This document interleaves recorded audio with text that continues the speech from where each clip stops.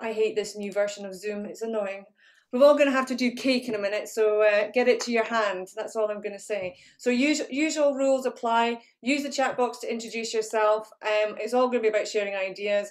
And while Matt and I are chatting, please do keep yourself on mute. But when we come to the end of it and you want to ask questions, it's a bit of a free-for-all, but not a massive rammy. Please, because we can't cope with that. Maybe that's a Scottish word.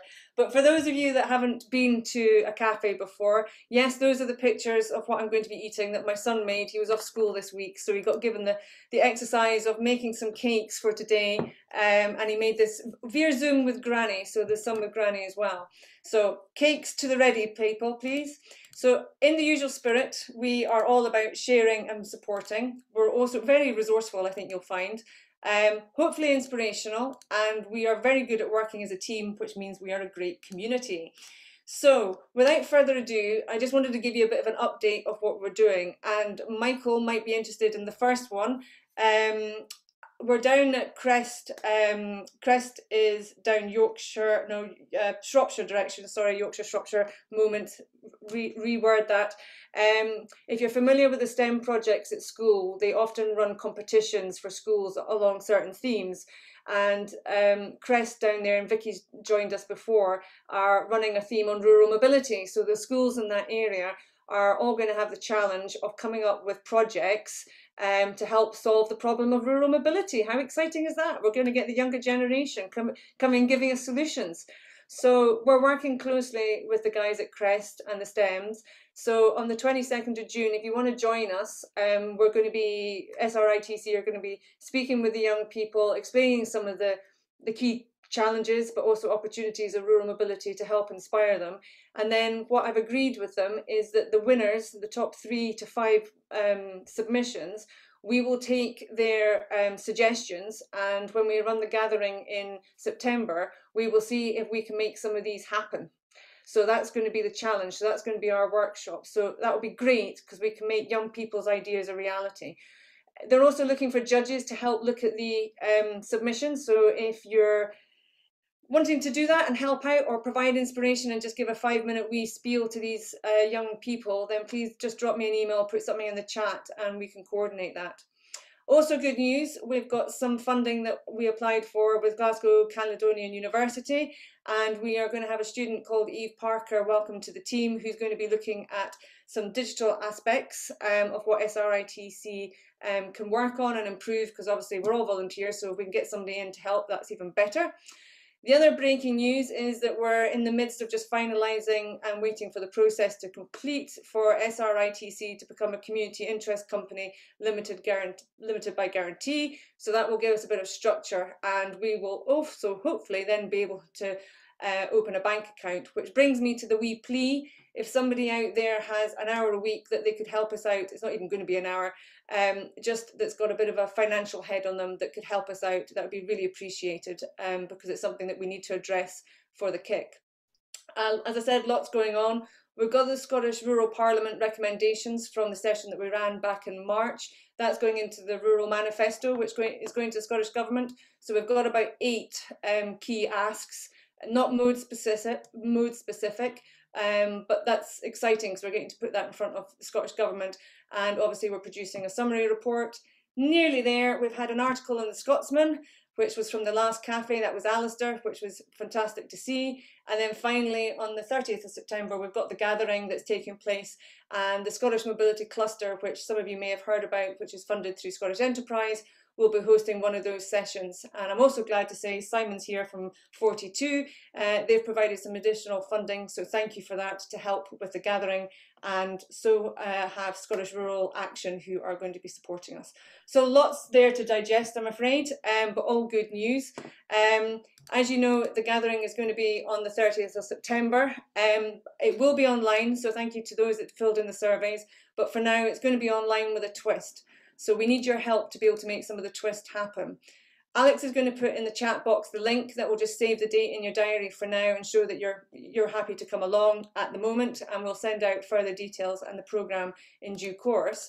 But on that note, we are looking for speaker suggestions from communities, organisations relating to mobility hubs or 20-minute neighbourhoods, or projects that have decarbonisation or environmental positive impacts. So if you've got suggestions, somebody you know, it's your own project, then please put that into the chat as well, because I'd really like to make sure we can include as many people as possible. And my challenge is, aside from maybe my welcome notes, the whole thing will not involve any PowerPoint.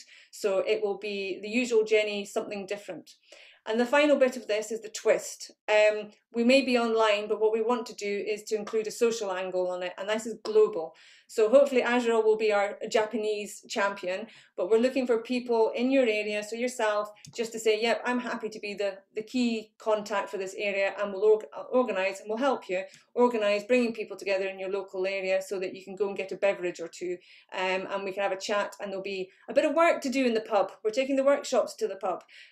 So this is us just trying to future-proof any sort of future lockdowns that might take place. So please, again, put that into the chat box if you're happy to help out, or drop me an email.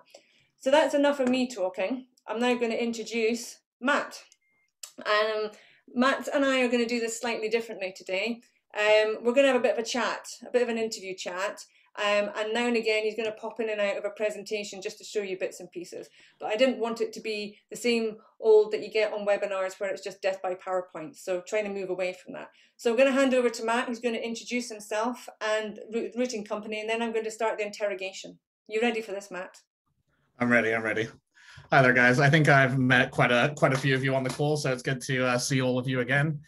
So my name's Matthew Kendrick. I work for a US startup called the Routing Company. And we have been present within Scotland over the last year. I joined the Routing Company last year in about July, so we're just coming up to a year now. Before that, I worked as a solicitor down in London, dealing with litigation and family law. One of the reasons why I made such a dramatic shift away from the legal sector was I'd become very tired of the sort of dealing with the broken pieces of something rather than actually building up something new. So the opportunity to work with the routing company and actually get to build something and see things grow was something that very much appealed to me. And I'm hoping that that'll be a theme that you guys sort of get from this interview and from the things that I share with you, that it is about sort of developing together, growing together, and doing different things together to make mobility and transportation better for everyone. So what is it that we actually do? So we do two things. One thing that we did with HiTrans last year was we created a data sharing platform.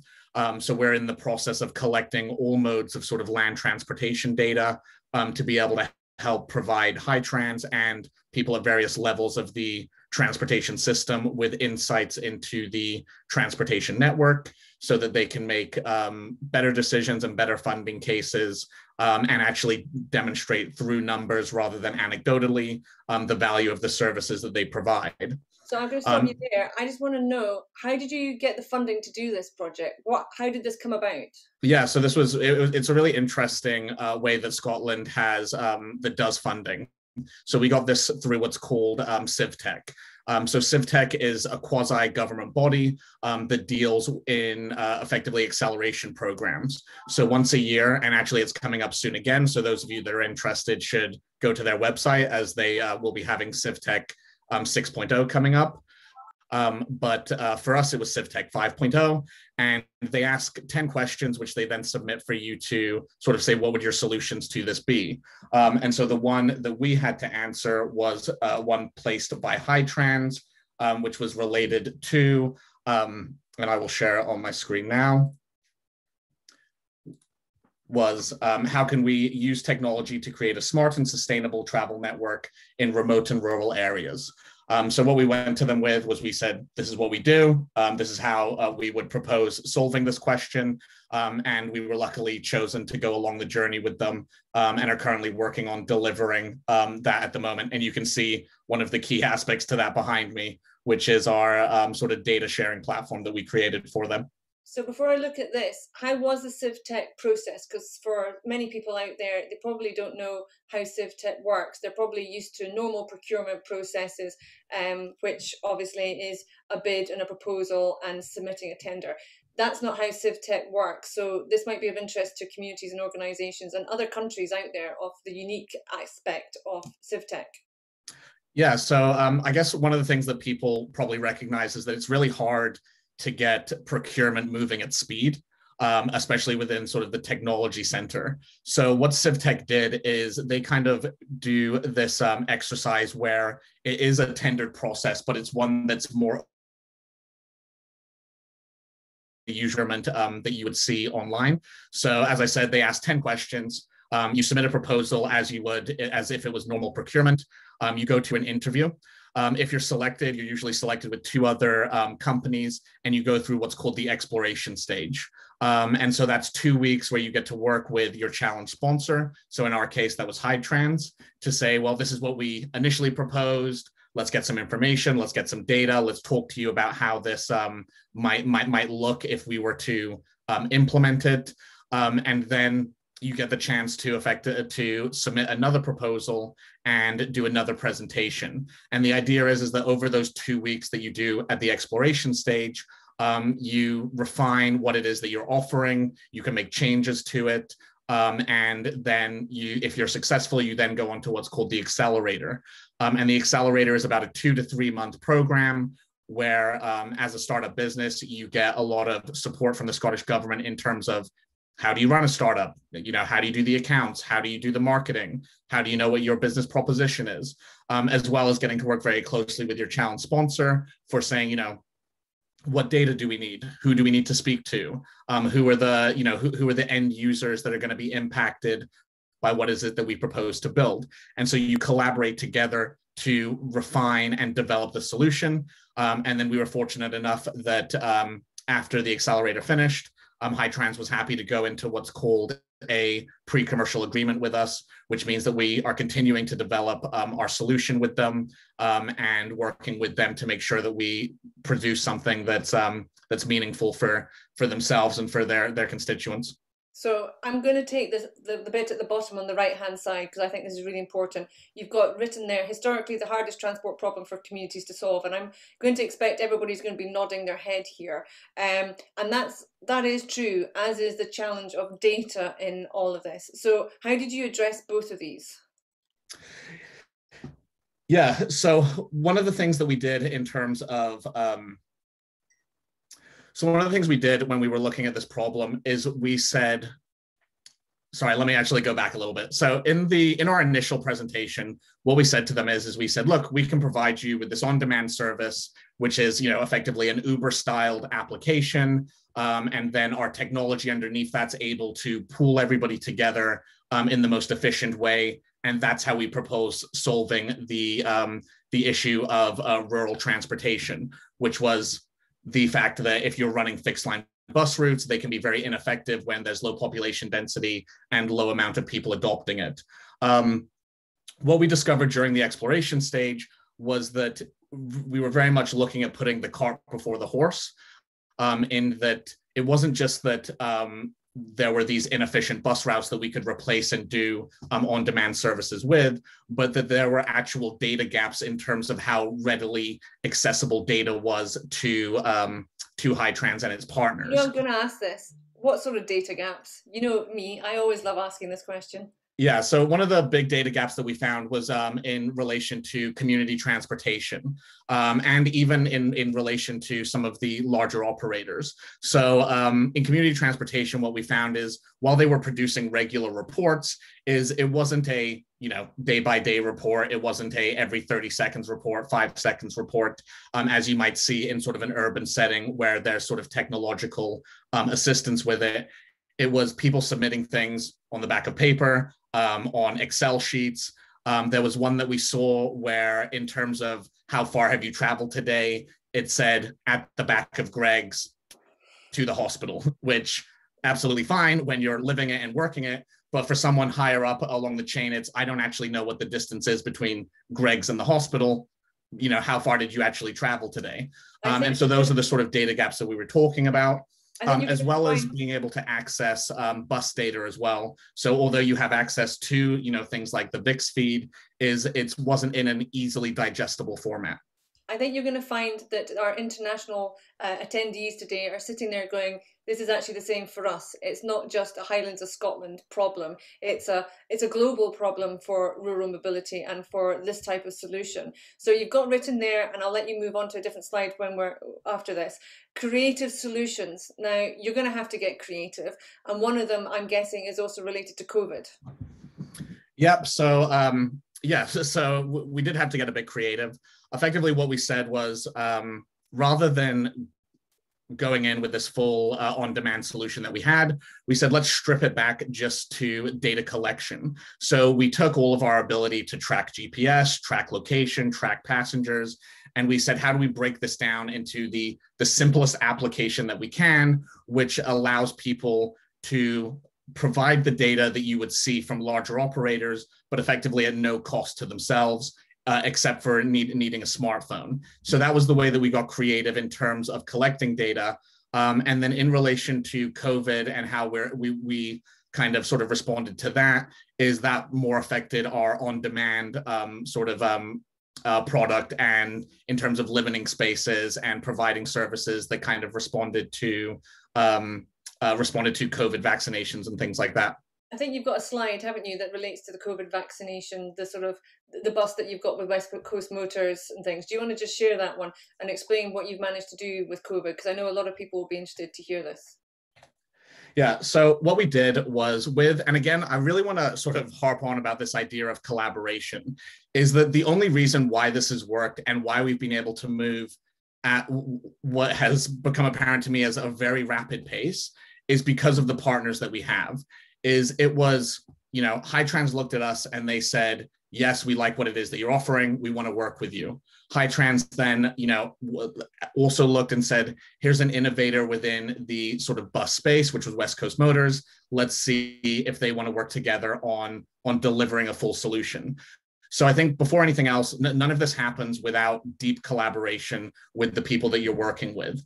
But what we did with West Coast Motors is that we launched our full on-demand service with them, initially with the idea that it would help serve COVID vaccinations. So they had operating hours that they were able to amend or change to deal with when the hospital doctor surgeries were doing extended hours for vaccinations.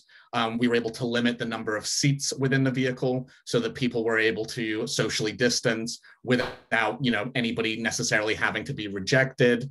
And so we were able to very rapidly turn around a plan of, let's get an on-demand service for people that potentially can't take a fixed line service or don't want to take a fixed line service because it is the middle of COVID, and be able to take them to their appointments when they needed it. And I think in the end, we were able to turn around that project in the span of 8 weeks. So that's from inception of, should we do something together, to vehicles on the ground, taking people to where they needed to go. And I think one of your other slides, and I've only briefly seen this presentation, so I'm happy to do this from memory, has some symbols of red through them, because you've used the word on demand. And I do think for this situation, it's all about marketing and how you market it to people. So why do you put those on that screen, on that slide? So I think one of the things I said to Jenny was, I didn't want this sort of like interview / presentation to just be a fluff piece of, oh, look how great the routing company is, and this is what we do, and this is how we're changing the world, so to speak. As I said, I also wanted it to kind of actually give meaningful kind of suggestions of how to run, other pilots like this.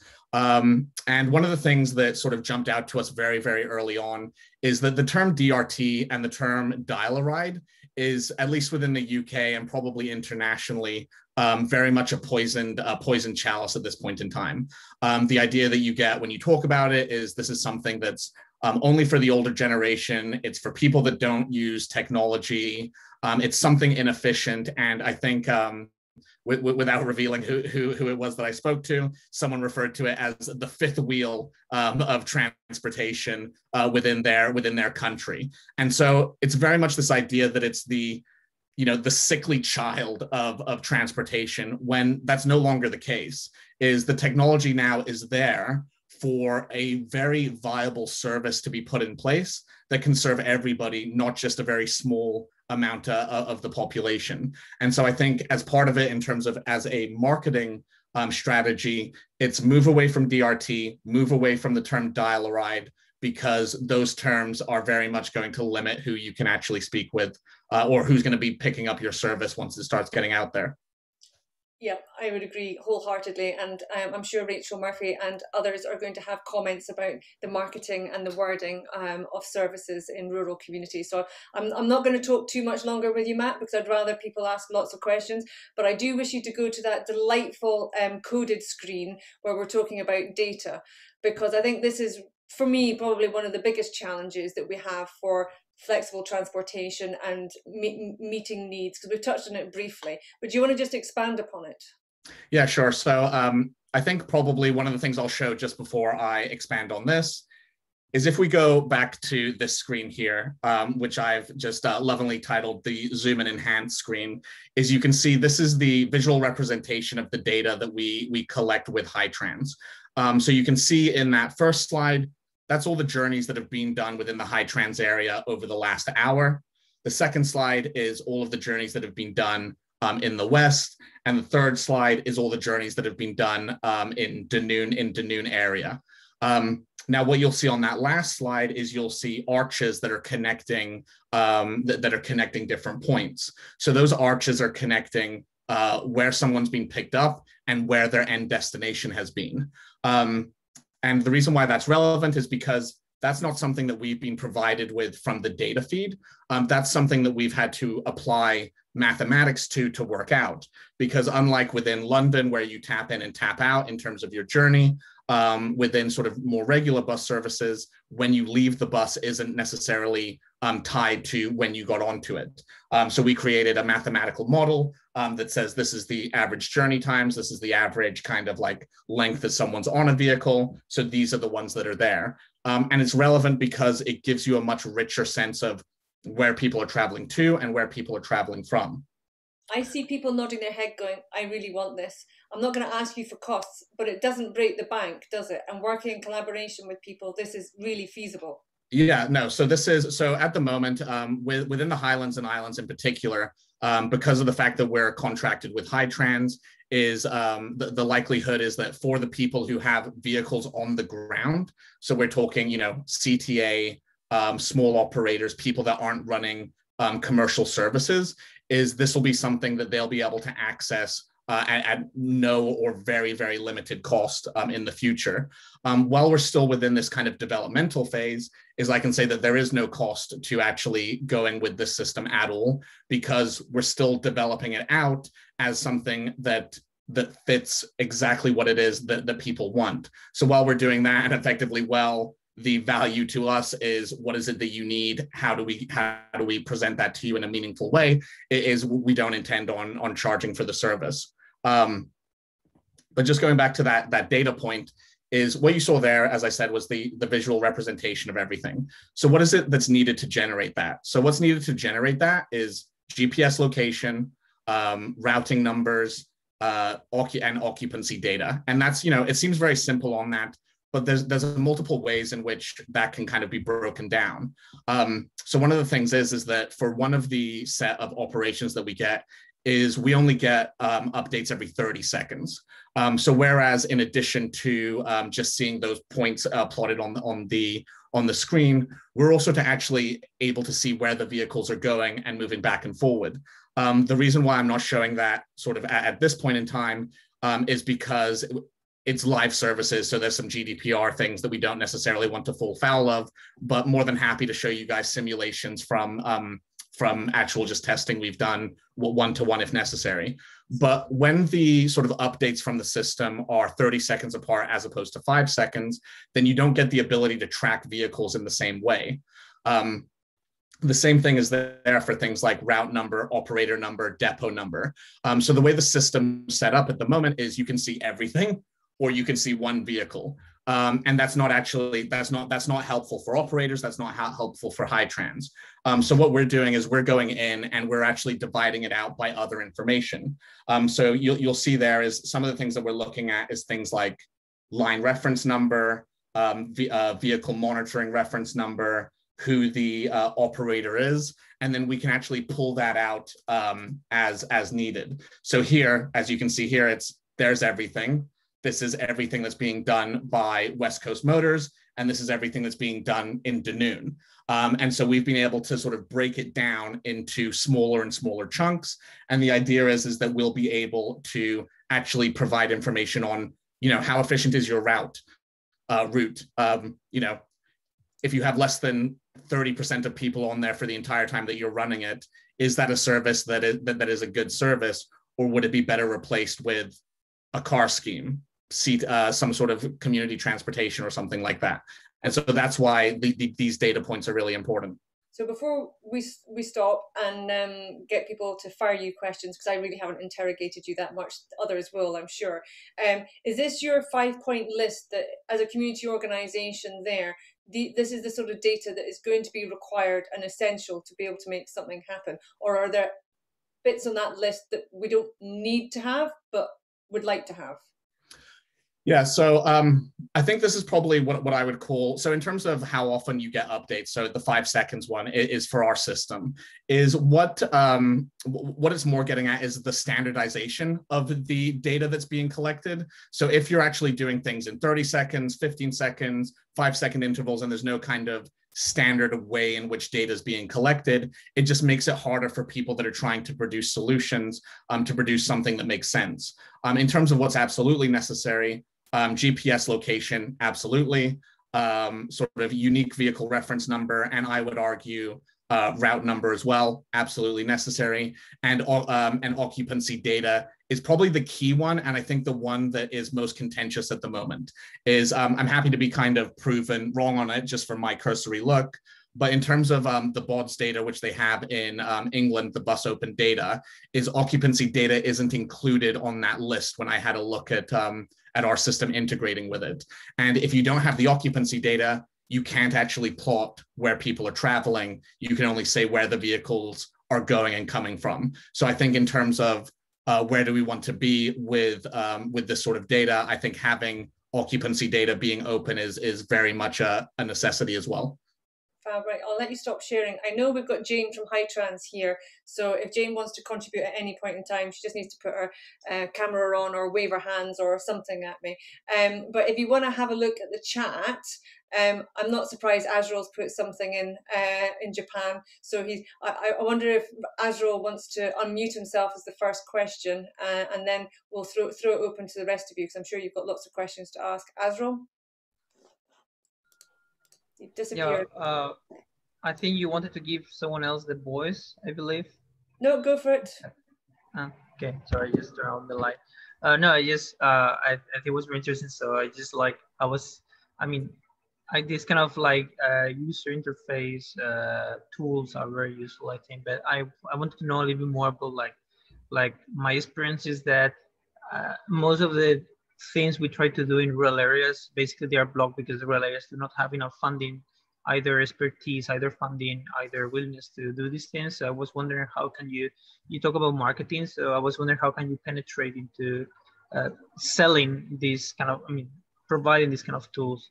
And also one thing I made a question is that what is the real add value of these tools when it comes about thinking about the effort they need to make to join these schemes or to pay for this? Because there is a value for sure to know these things, but are they willing to pay for this? Are they willing to implement these kind of things? Yeah, that's a really great question. So I'll divide that between two things. So one in terms of providing on-demand services, and then one in terms of the data capture and actually sort of joining this idea of a data platform. So on the on-demand side of things, we are currently with one of our pilots that we're running, is we are running at about 15 times the amount of people being served that were served pre-COVID for the same service. So in terms of the number of people that you're getting into the vehicles, it is not just statistically higher, it is significantly higher. And when you kind of compare that to things like, for instance, I did a just a quick look yesterday at sort of taxi occupation. So the same idea of door-to-door on-demand services is this type of service is price pointed at around that of a bus, and was serving between, I think it was between 65% and 140% more people in a week than a taxi was. So in terms of what are the arguments for it commercially, is if it's done in the right way, you will get people joining and using the service, and it will pick up and lower the amount, hopefully, of sort of government intervention needed for running these types of services. From the data capture point of view, is again, we're still very much in the developmental phase of what this looks like. But the idea is exactly as you said, is price cannot be a barrier to this.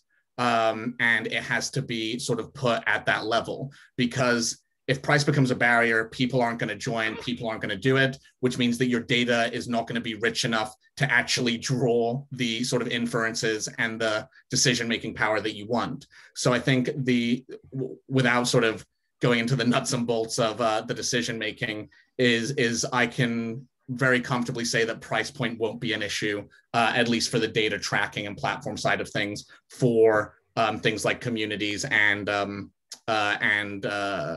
sort of at the district level for the government as well. Does that answer your questions, Azrael?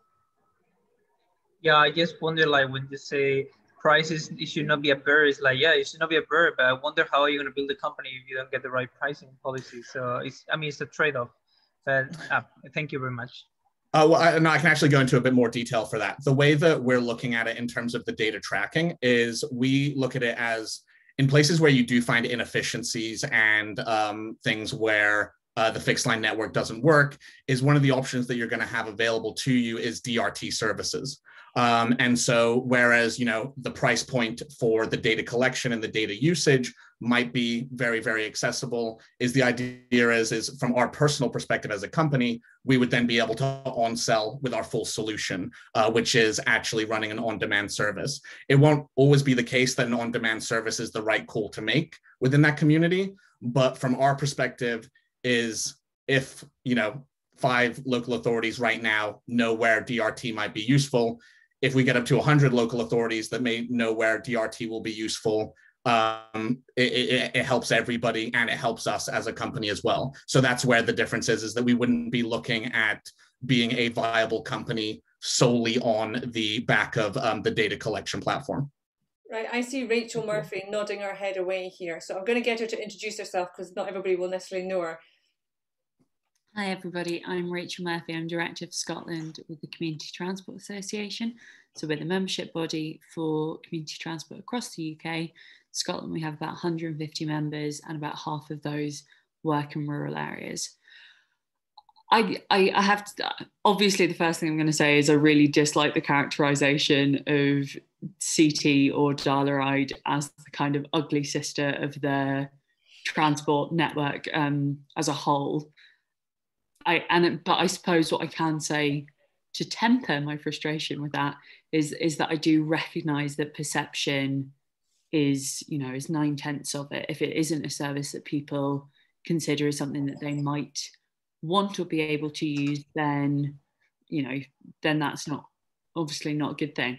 So I can see that, and I can definitely see how an option like this would allow people to make their CTs maybe a little bit more intuitive and have a better understanding of where they sit. I suppose my question, Matt, for you is, do you have any thoughts on how we manage to maintain that balance of really improving the data that CTs have, that they can share with their local authority, that sense also that users can gain, while still protecting what inherently makes them what they are, that higher level of accessibility, that focus on community? Because as much as the data may tell you that something is an inefficient service, actually, if it connects people with lifeline services, then inherently it is efficient. So I suppose it's how do we make this within the CT sector? Sorry, the world's noisiest van is driving past my house. How do we make this a tool that benefits the CT sector rather than something that steamrolls over the top? Yeah, I think so. The first thing I'd say is I want to make a clear distinction between sort of, yeah, that idea of perception and naming versus what the actual value of the service is, because I think, like, especially the more that we've dug into this, is there is no question about the value of CT over the community. Is more what it was literally about the marketing of the naming of the things, where it's when people look at it, they go, that's not a service for me. Yeah. Is what I was talking about, rather than any sort of disparaging commentary on CT, because I think one of the things that really drove us when we were building this out was the fact that is that this is aimed partially at giving CT a louder voice in the conversation, because they do so much to kind of keep the communities together and keep the communities moving, that it's when I looked at it, I was like, oh, it's slightly unfair that because they don't have, an onboard ticketing machine, or because they only have access to Excel or limited technology, that they're unable to convince people within higher levels of government as to the like intrinsic value of what they do. So that's the first thing I kind of want to make very clear, is that it's about the marketing of the name rather than the actual service that's going on, because the service is vital and important. And then I think on the second point of how do you keep community transport what it is, even if it's not necessarily efficient in terms of the monetary, I guess, sort of return, is I think what that comes down to, and what I'm really kind of interested in exploring, is how do you model what's considered a good use of resources? Yeah. So of course, maybe it was a bit sort of careless of me to kind of frame it as a monetary sort of analysis, but there's a number of other ways to look at it, right? Which is you can put it through the framework of, what is this in terms of access to lifeline services? So one of the things we can do with the data that we have is say, okay, if we're focusing on CT, what percentage of trips that CT are doing are going to places like hospitals, are going to places like supermarkets, are going to places like train stations and things like that. And this is what I mean by saying it was a way to give them more of a voice, is when the data is not there in terms of, well, I've done 5 trips to the doctors this week. Yeah. Is as soon as you kind of get out of your personal bubble of people that or officials that you deal with, is the fact that you've said that it becomes less important in the sense of people want to actually see hard data rather than anecdotal evidence. And so if you're able to say, actually, here's my report for the last month, as you can see, we've done this number of trips to the hospital, this means that this is a lifeline service, then that becomes a much more compelling case for people to be able to make those funding requests or grant requests for additional support. So that's kind of what I was interpreting your question as. Yeah, and I actually think there's something in that which is very exciting, which is all the time they're not sitting in a back room painstakingly writing this stuff out, is an opportunity to actually be doing more services.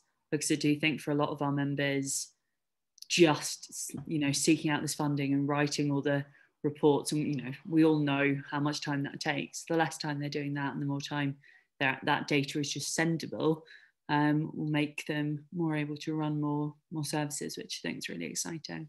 I'm going to ping quickly to Martin, because he's overseas, and I think it would be really interesting to see what Martin's experiences are within his area. So I'll let Martin introduce himself and explain what's going on. But Martin's also inputted into the ITF report. I know Lucy's here, so if Lucy wants to interject with any comments from just out with Scotland, just to bring more value and evidence, that would be great. Martin. Well, not really sure what to say today. That's a first. Said that's a first. Okay, yeah, I should have drank a bit more tea or coffee. Anyway, I think what you touched upon when you were talking about DRT versus on-demand transport. Also, I'm not so happy with using on-demand transport because it's a rather unspecific term. You can call a pizza delivery services on-demand transport as well as a DRT service is, and so on. So I'm a bit, from a professional point of view, that I'm a bit skeptical about that alternative, but I see the need that I think that's has been driving your concerns as well, that DRT and these small-scale transport services are like easily overlooked by the mainstream. They are like really like a niche product, and they are explaining them to the intended potential ridership and making them aware of it, of these services, is more labor intensive, and it requires a bit more know-how and intelligence and also marketing than traditional fixed route public transport. That's more self-explanatory, and that is something that is often overlooked both by professional and by community-based services. Perhaps the community-based services are even better at explaining what they do, because they tend to be rooted in the community and connected to, there's a better connection, and at least in my understanding, between the passengers and the people driving them and the organizers. So there's a better link to the community, but the professional services are somehow provided from a far away company, managed by a far away authority, and often the authorities don't really have that much interest in making these services popular, because they need to pay more subsidies. If there's more service provided, then it becomes more expensive. And so that's something worth chewing on for any kind of well, you've given me the opportunity to ask Jane a question, because you're talking about subsidies, and if we have more people on the services, it costs more money. As Jane's heavily involved in this project, I think it's only fair to give her a bit of a floor, if that's all right, Jane, for her opinion and thoughts. And I'm sure she'd love more people, more bums on seats. Jane. Yeah, hi everyone. So yeah, Jane from HiTrans. So we were the ones who launched the challenge last year and got the routing company on board to develop the product. So yeah, a big part of it was to try and increase the efficiencies and capacities, but kind of going back a step to, as Matt was saying, to really get the information and data behind that, so that we could make those decisions, I suppose, or help other local authorities or transport providers help to make those decisions. So I think even just a simple task of, not simple, but going back to basics almost, to try and get as much data that's maybe existing already, but that isn't digitalized, that isn't combined in a way that's easy for people to digest and take forward, and then to actually visualize it as the routing company have created, and then almost then trying to bring in services that maybe aren't there or new things, and then that really gives us the gap. But the hope was to try and get more people traveling sustainably, and I suppose to be aware that there might be these services nearby to them that they don't even know about, particularly kind of community transport. And Rachel raised a really good point there about this wasn't really the intention to try and almost like shift things around so much that you would lose some of these services. It was the opposite, where it was more trying to see, could we help to make them more efficient by providing a tool that lots of these different services could all use, and would hopefully then help all the services come together. So rather than competing even with the fixed line routes, that wasn't really the intention either. It was just to try and build a better whole connected network by having everything visually there as much as we could. Can I just say it's nice to see you, because I haven't seen you for a while, so it's nice to see you. I know. But it sounds exactly what we need in rural mobility, isn't it? It's actually about an advertising campaign as well, to show that those services are on the ground and that they're available to you and that you can use them, because quite a lot of the stumbling block in rural areas is not knowing about the services that exist. And then once they know about it, then they can use it. Matt, do you want to add anything else?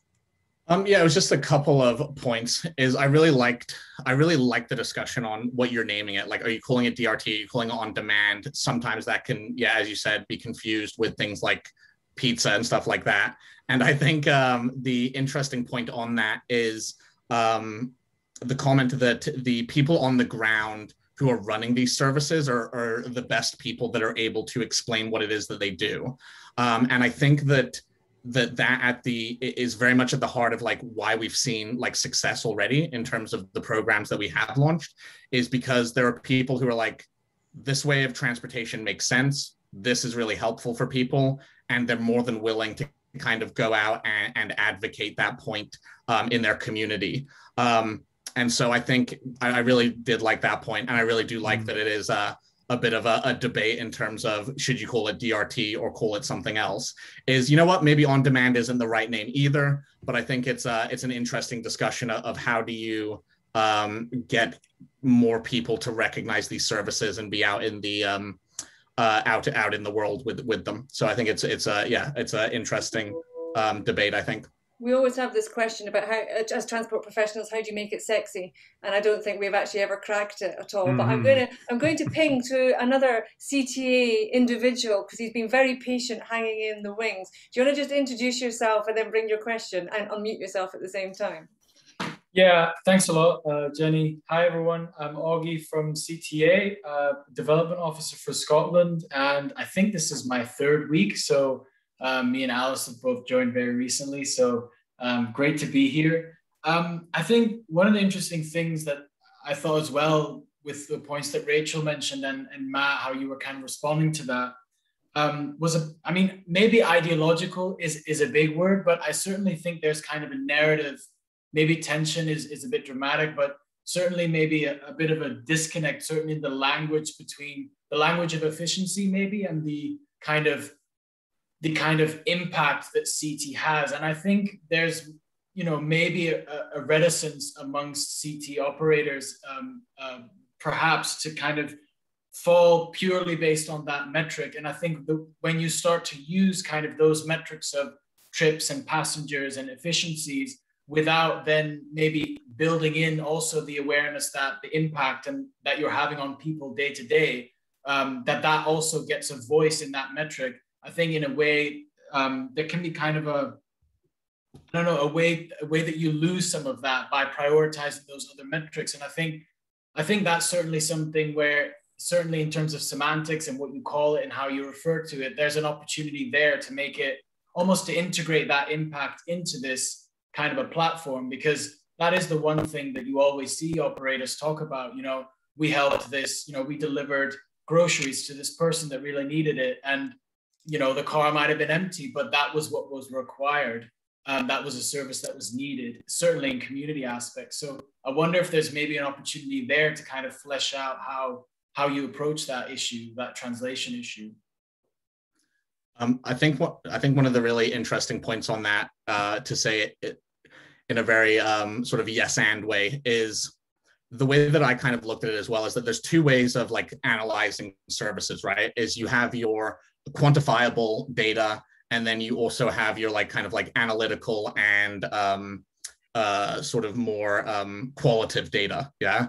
So the way that I looked at it was, well, if we can handle all of the quantitative data for people and actually get that sort of automated and easy to use, then it gives, again, not just more time to run services, but more time to use to get that qualitative data. So, like one of the things when I went down to one of our locations was when they stopped running their dial-a-ride service due to COVID, is it had a major impact on one particular individual in their community. That person used to get on the bus in the morning, use the bus to go do their groceries, go do all of their stops, and go and do, everything that they needed that day.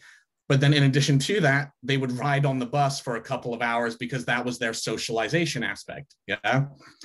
So one of the things that was like, that you could see was a clear pain point was that with COVID coming in and that dial-a-ride service stopping, was they knew that this person wasn't getting the socialization, wasn't getting out, and wasn't effectively getting what they needed. So it was, when we were looking at doing this, this is going to be great because that person will be able to have access to their to their life again. So absolutely agree. And I think it's not that one should be prioritized over the other, but more that if you make one easier, then you can spend more time on the other as well and get that like real sort of like impact when you're making your cases for why your services is great. And maybe part of the disconnect that I want to be clear about as well is it's not about people having to justify their existence. Yeah, is it's not about that at all. It's about the fact that CTs and sort of dial-a-ride services and DRT services do a lot of good work that when I kind of looked at sort of the reporting and things like that was in some ways not as easily accessible for appreciation as what it could be. And so that's what the sort of drive was, you know, as Jane said, it's not about competing, it's not about getting rid of services, it's not about limiting or saying who's better. It's about, in this big sort of framework of all the transportation that we do, where do different sort of transportation modes sit? How do we kind of help support the ones that are potentially lagging, or that potentially there's a gap in terms of where transportation is? And, you know, the end goal is, how do we get people out of private cars and into other modes of either public or active transportation? So just in case I've been sort of slightly unclear on that, I just wanted to make sure that that was coming across.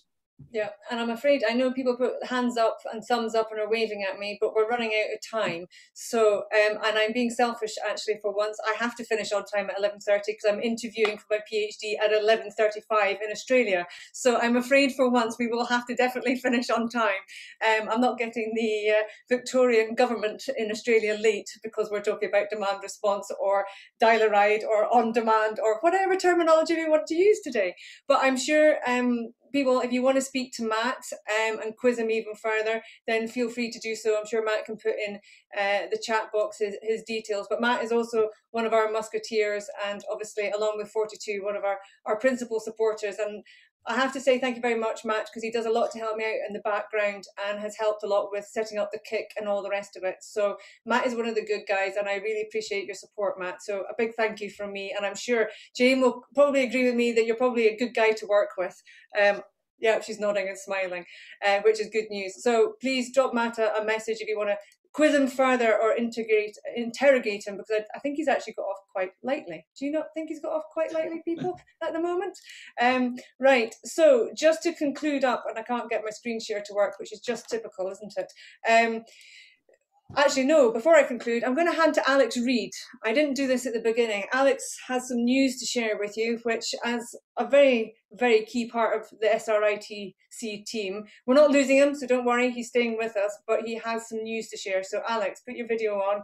Oh yeah, I'm back. So yes, thank you very much, Jenny. So I'm delighted to announce, after a little bit of a, how would I put it, vacation, shall we say. That's not strictly true, I've been very, very busy. As of the 7th of June, I will be working on behalf and with Aberdeen University and the Energy Technology Partnership, who many of you in Scotland will know, in a business development role. So for those who knew me in my previous life, pre-COVID, working at the Transport Systems Catapult, which became the Connected Places Catapult, the role I'm going to be doing is pretty similar to that. So it's bringing together the academic community, public sector, private sector around specific funding. It's very much flavoured around transport decarbonisation, because obviously that is the big agenda, and it covers both more metropolitan and rural as well. So it pretty much complements what I've been supporting Jenny with through SRITC, but of course it's broader than that as well. So in that regard, I'm kind of back and expect to see a bit more of me in various different forums, virtual meetings. And hopefully some people will reach out once you've got your new email address, and we can make more projects happen. But conscious of time, so it's good news, and well done, Alex. And he's going to end up following me around, I think, because obviously University of Aberdeen is where I'm at as well for the PhD. So just a reminder of what's coming up. I know we've got Lucy here, but Lucy and Laurie will be joining us on the 25th of June, all being well, to provide some insights on the work that's been happening on the working group on rural periphery and innovation. So that will be looking at shared mobility, rural mass business models. Then we're going to have a break, yay, offline over the summer. And we're going to then sort of focus on open cafes either side of the gathering for obvious reasons. And then we'll have our last BYOC in November. Some final community announcemements. If you happen to be in the Aberlour area on the 12th of June, they're running their Sustainable Transport event. For those of you that aren't CILT members, Chartered Institute of Logistics and Transport, you may not have seen this fantastic report on the challenges of future carbon and emissions reductions for rural communities. So I'll put that in the email and you can send it out. And a small plea for me, I will be circulating a visitor survey for parts of the Highlands of Scotland in particular.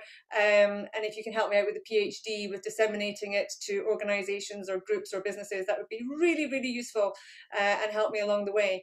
Other than that, just to say thank you very much for joining us today. I'm probably going to have missed something because my brain's not fully engaged. So if I have, I apologise. But thanks again to all the musketeers who are helping make what we were describing at the area at the beginning. Phenomenal year for SRITC, and to becoming a kick in the next couple of weeks and months really is going to open up doors and provide us with more structure. So thanks again to the partners and supporters, and if you wish to be involved in any shape or form, whether it's as a champion of a workshop in a pub for the gathering or helping out behind the scenes, then just drop me an email. But I'll love you and leave you. Australia calls me, and I'm sure your coffee calls you. Okay, thanks very much. Bye.